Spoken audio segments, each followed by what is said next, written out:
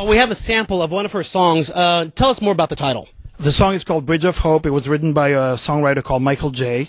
That song we demoed back then, and I think it contributed to her getting a record deal back then. Unfortunately, the record label that signed her imploded, and she was left without a career back at the time. So I'm very happy now she's getting new exposure. All right, guys, take a listen. All been a waste of words.